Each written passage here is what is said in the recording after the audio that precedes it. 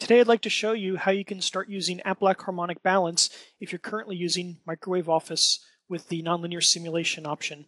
In version 8, the APLAC Harmonic Balance technology comes included if you have the nonlinear simulation capability for Microwave Office. The APLAC HB solver is a very robust and complete technology that's been around for quite a while, and now it's part of Microwave Office.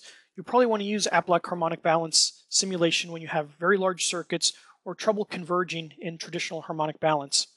To start using the APLAC Harmonic Balance capability, all we need to do is go to an existing project which has harmonic balance simulation, access the measurement, and just change the source of the simulation data from the traditional harmonic balance solver in Microwave Office to APLAC HB. And it's that simple. We click OK, we simulate, and the environment takes care of the rest. You don't have to swap out sources, you don't have to swap out models, everything's taken care of. And we get precisely the same performance we got previously.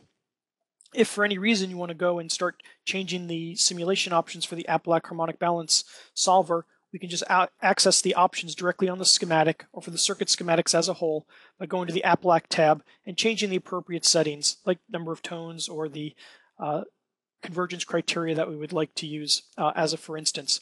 Additionally, in version 8, you can use the APLAC transient capability if you add APLAC transient as an option to your Microwave Office licensing.